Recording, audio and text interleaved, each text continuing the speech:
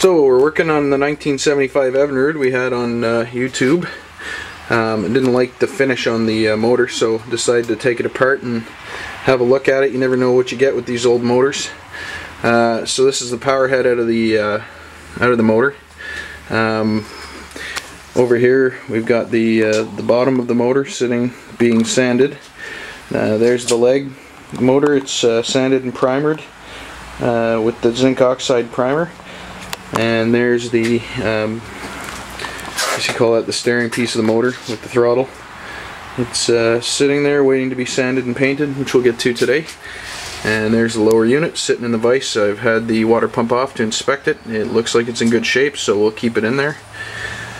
Just a word, these power heads are relatively easy to take off. You got your 3 motor mounts on each, you got 2 on this one side, and you got the other motor mount is on the back of the motor.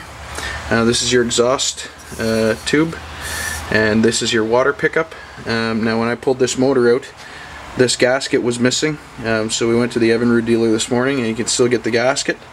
The rare part of this is the grommet that sits down inside here. There was silicone on the motor, so something told me something was wrong. So I pulled it apart, found this guy. This is your rubber grommet that sits down inside. It's kind of missing some of the rubber on the one side, so I lucked out at the dealership. They sell this part still, so I picked it up for about $3. Gasket was $4. Took it apart, put it back together. Now the one thing you got to make sure is your water tube goes back in the same way it came out. They can angle at different angles, so this tube could be on the other side, in which case when you go to reassemble your motor, it doesn't match up with this right here. This is your pump.